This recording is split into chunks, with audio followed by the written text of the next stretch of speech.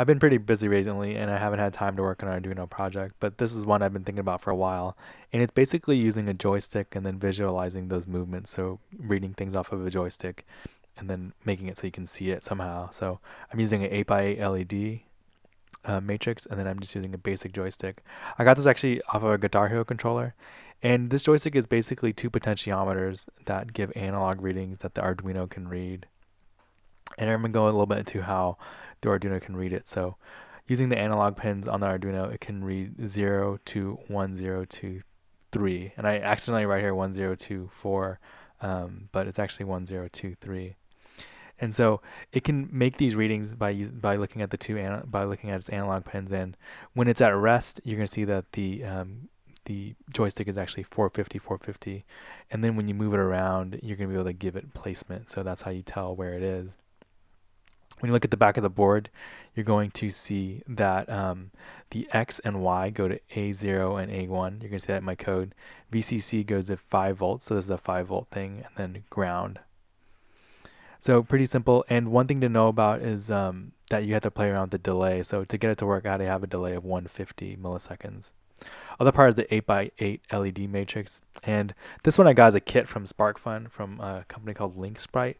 If you don't, you have to do a lot of wiring and stuff like that, and so this makes it easier. It also comes with the MAX 7219 IC, which makes it really easy to create something like this. So pretty simple and on the fly.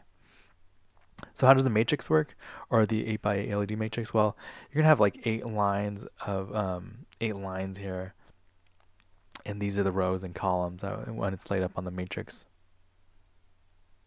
But even though it's 8, when you read it into the Arduino, you're going to go from not 8 but 0 to 7.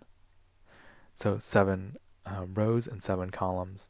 And then where the rows and columns meet is where an LED is. So the MAX 7219 and the library LED control are what makes this possible, what makes this project actually pretty simple. Here's a close-up of the pinout of that kit. You can see VCC goes to 5 volts, so this is pretty simple, 5 volt and ground. You can it goes out the same power, so you don't have to worry about power controls and things like that. Data in is DIN, CS is load, and clock CLK.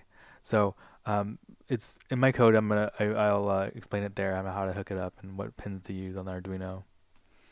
The next step is how do you get those readings? So you have those readings from the joystick, and then you need to convert it to something that the LED matrix can display. And remember, you have to give a row and a column. So you have 0 to 1023, not 1024, and then you have the rows and columns 0 to 7.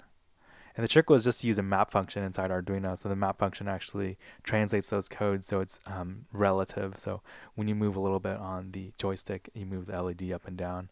And it's a pretty cool trick. I've used it before. So here's it actually in action. You're going to see me move it around. When I go up all the way, it moves the Arduino, it moves the LED matrix, it moves that little button around. So this is a pretty easy project and it's pretty cool. People can probably add some stuff onto it even more. So hope you guys like it. So I'm going to move these type of videos over to this channel, and I hope you like this video and subscribe to my channel. Hey, thanks. Bye.